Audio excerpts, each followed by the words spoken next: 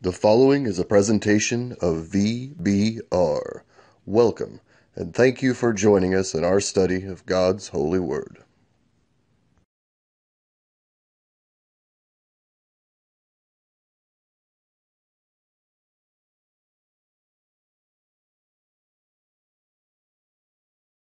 Welcome back to our study of 1 Timothy. We are now ready to begin 1 Timothy chapter 4. At the end of chapter 3, in the last segment, Paul spent a moment just enumerating 6 bedrock truths which all Christians accept and affirm. God was manifested in the flesh, justified in the Spirit, seen by angels, preached among the Gentiles, believed on in the world, received up in glory. At the beginning of the 4th chapter, Paul directs our attention to a time when truth will be rejected and lies accepted. So let's pick up in verse 1. Now the Spirit expressly says that in latter times some will depart from the faith, giving heed to deceiving spirits and doctrines of demons, speaking lies and hypocrisy, having their own conscience seared with a hot iron, forbidding to marry, and commanding to abstain from foods which God created to be received with thanksgiving by those who believe and know the truth. For every creature of God is good, and nothing is to be refused if it is received with thanksgiving, for it is sanctified by the word of God and prayer. Paul begins by saying, the Spirit expressly says. That's an interesting statement. The New American Standard renders that explicitly, the NIV clearly. In other words, what Paul is saying to Timothy is, the following truth I'm about to reveal to you was not revealed to me in figurative or symbolic language by the Spirit. It was not revealed to me in a vision whose meaning required meditation in order to discern. Recall in Acts chapter 10, after Peter had seen the vision where something like a great sheet was let down from heaven, and in it were all manner of four-footed beasts, and he was told to rise, kill, and eat. He was told 3 times that he should not call anything that God had cleansed common or unclean. But it says in Acts chapter 10, verse 17, that he was contemplating and wondering what that vision meant. The Lord intended for him to do some thinking and piecing a puzzle together. Paul is saying, the Lord did not reveal the following truth to me in that way, but the Spirit stated it expressly. And here's what he stated. He said that in latter times, times later than this, how far along is not specified, some will depart from the faith. Now, people were departing from the faith in the first century. They were departing from the faith in Ephesus. 1 Timothy chapter 1, verse 19 said that Hymenaeus and Alexander, their faith had suffered shipwreck. Chapter 6, verse 10 said that some had strayed from the faith. Chapter 6, verse 21 says that some had strayed concerning the faith. This is mentioned in 2 Timothy chapter 2, verse 18, 2 Timothy 3, verse 8. Paul even ends 2 Timothy by saying, I've kept the faith, implying that others had not. But Paul is not speaking here of the same sort of thing that was transpiring in the first century.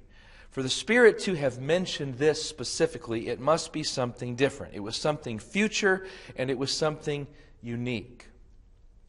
I believe Paul writes about this very same departure from the faith in 2 Thessalonians chapter 2, verse 3, where he told the Thessalonians the following, Let no one deceive you by any means, for that day, that is the day of the Lord, will not come until the falling away comes first, and the man of sin is revealed, the son of perdition. Falling away. That's the same thing Paul's discussing there as he is here with the expression departing from the faith. What is a falling away? Well, it is a departing from the faith, but the word that Paul uses there in 2 Thessalonians 2:3 is apostasia. It's the word from which we get apostasy. And it means a rebellion, an abandonment, a breach of faith. It appears only one other time in the New Testament. That's Acts chapter 21, verse 21, where when Paul had returned to Jerusalem, the Jerusalem elders told him that the Jewish brethren here in Jerusalem are being told that you're talking to the Jews out in the Gentile world, and you're telling them that they ought to forsake Moses, saying that they ought not to circumcise their children nor walk according to the customs. To forsake is to fall away. To forsake is to abandon, and to abandon is to depart from. So these are speaking of one and the same thing. Paul spoke here in 1 Timothy and in 2 Thessalonians of a future falling away, of a future departure from the faith. It's not within the purview of our study of 1 Timothy to go into this in great detail, but a few remarks do seem to be in order. In 2 Thessalonians chapter 2, Paul said that the ultimate result of this future falling away, or at least the focal point of it, would be a man. He calls him the man of sin and the son of perdition, 2 Thessalonians 2, verse 3. A few verses later in verse 8, he calls him the lawless one. He says of this man in verse 4 of 2 Thessalonians 2 that he opposes and exalts himself above all that is called God or that is worshipped, so that he sits as God in the temple of God, showing himself that he is God. In other words, this man who would be a part of this falling away would assume divine prerogatives. He would act as if he were God.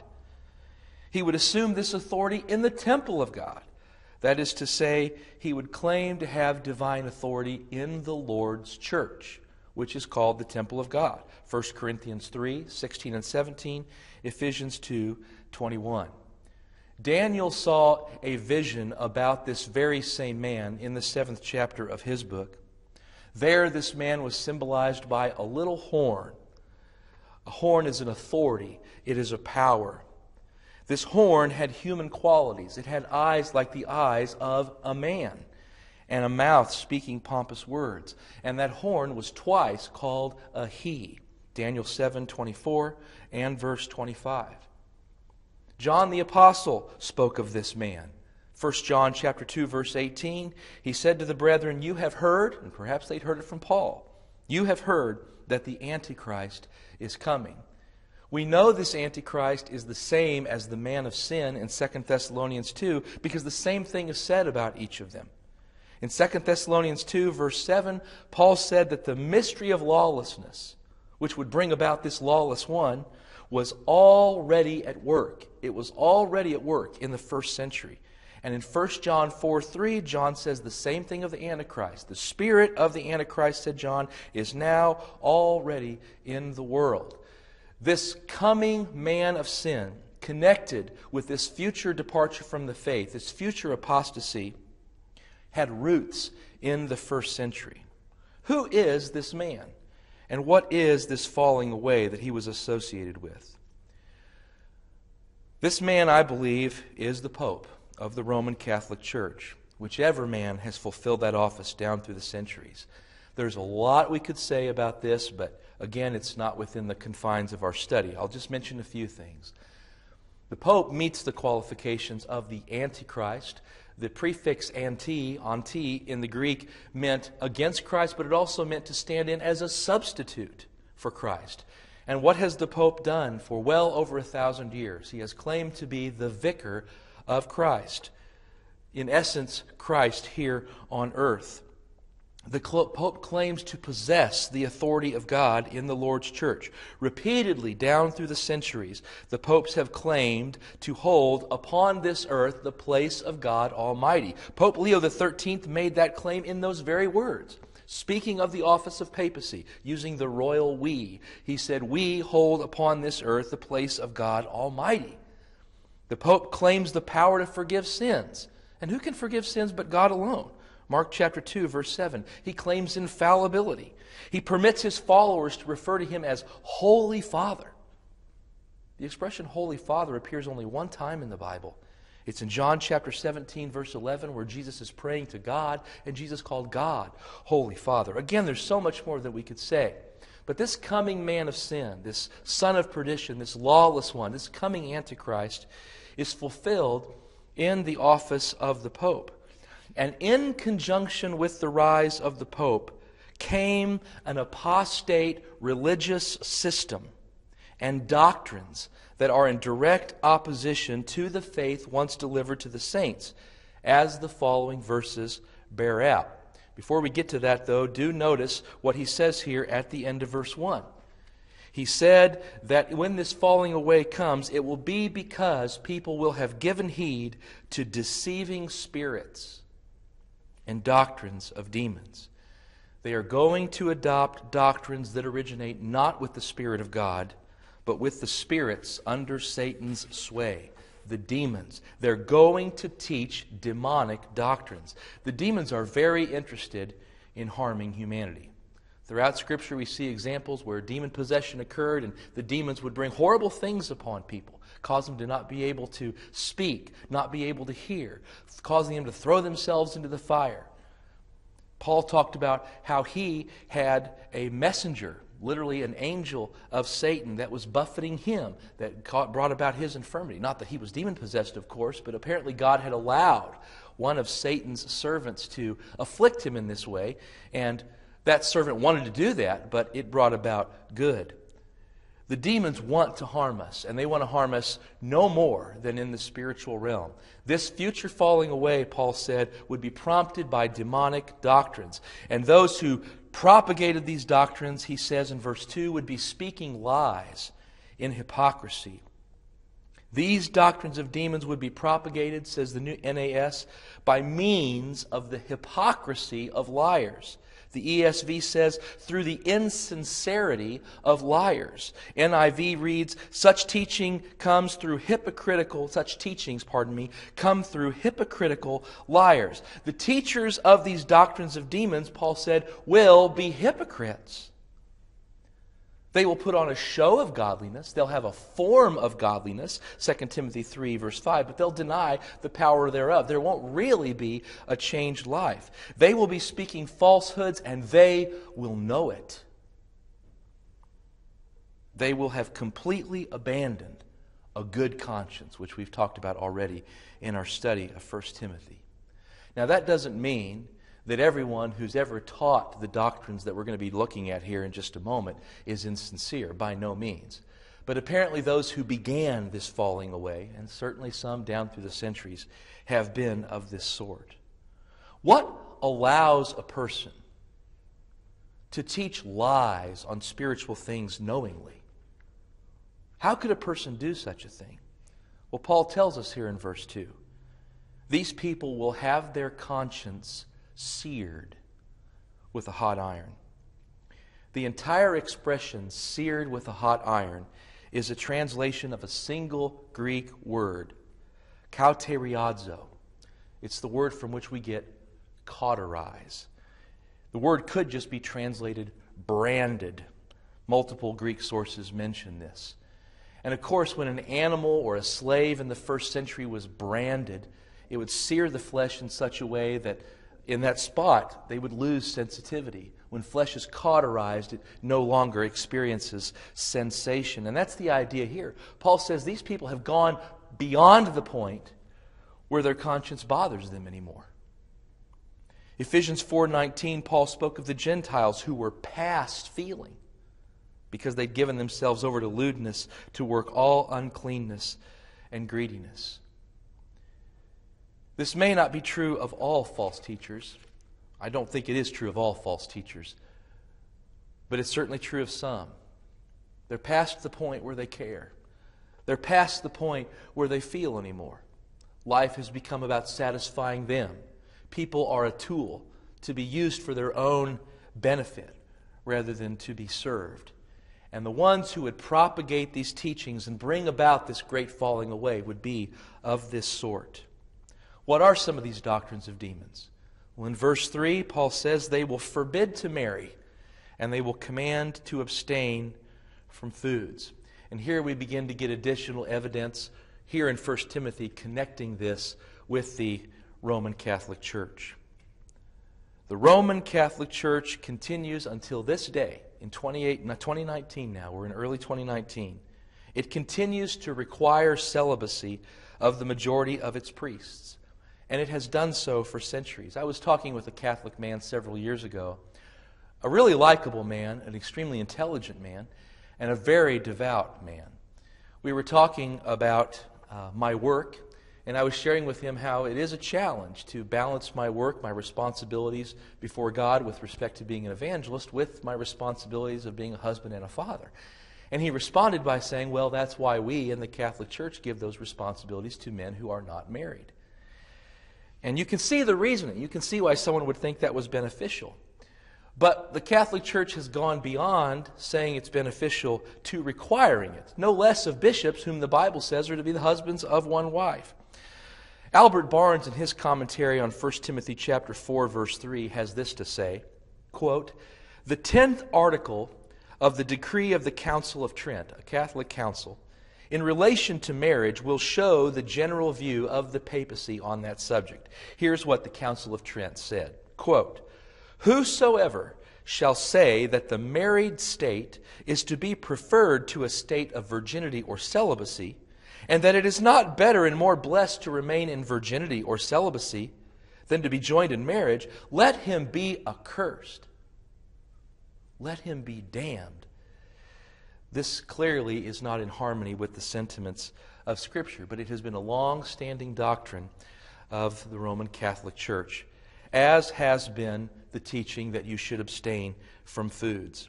Monks and nuns are sometimes required to abstain from meat. Every year, members of the Roman Catholic Church, 14 and older, are required to abstain from meat on Ash Wednesday and on all the Fridays of Lent. In fact, it wasn't until Vatican II, which took place between 1962 and 1965, that the rule for Roman Catholics changed. Until that time, all members of the Roman Catholic Church were to abstain from eating meat on all Fridays. Humorously, that's actually what prompted a Cincinnati McDonald's to introduce the Filet-O-Fish sandwich. Their hamburger sales dropped so significantly on Fridays, they needed to produce a new form of income, and so they introduced the Filet-O-Fish, and sales picked right back up again. But the great number of Catholics in our country prompted the need for them to make that change. And actually, according to Catholic law, even today, abstinence from meat on Fridays is still required unless some other good work or sacrifice is substituted in its place. Now, I don't say these things to disparage those who practice this. There are many people who, in total good faith and sincerity, are practicing these things. But the Scripture is telling us in no uncertain terms, these doctrines are not from God, and they were part of, and continue to be part of, a great falling away from the true faith of Christ. It is interesting to note that these doctrines have not just been taught by the Roman Catholic Church. In fact, they were already being taught in the 2nd century before we have any record of the Catholic Church requiring celibacy. It may be that the Roman Catholic Church actually adopted and adapted these doctrines from others. For example, Irenaeus in the 2nd century, in his work Against Heresies, he wrote this somewhere between 175 and 185 AD. He's talking about Gnostic teachers. Gnostic teachers were a problem in Ephesus, as we've mentioned already in previous segments of our study.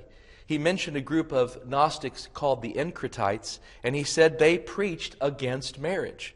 Some of those reckoned among the Encratites had also introduced abstinence from animal food. So in the 2nd century, these doctrines were already starting to get into the minds and hearts of people. Just a few sentences later, Irenaeus writes about a Gnostic teacher named Tatian, T-A-T-I-A-N, and how this man declared that marriage was nothing else than corruption and fornication. So again, these doctrines were not first promulgated and promoted by the Roman Catholic Church, although that religious system has certainly been the one to make them famous. And I do think that is the falling away that Paul is talking about in verse 1, that the Spirit told him about. Now, the reason this teaching that not eating certain foods is not good is stated in verse 4. Every creature of God is good.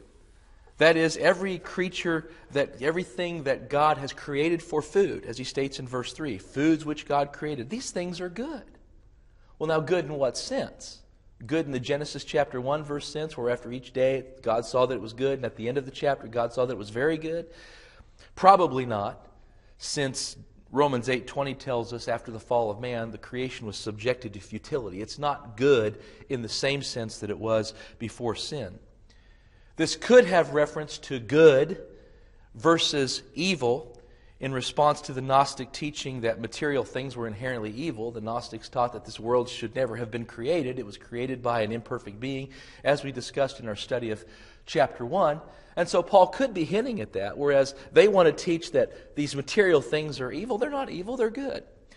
But probably, Paul is simply saying, these things that were created to be eaten, they're good when they're used for the purpose for which they were made. They were made to be enjoyed by those who believe and know the truth. If, says Paul, they are received with thanksgiving. We'll get more to that in verse 5.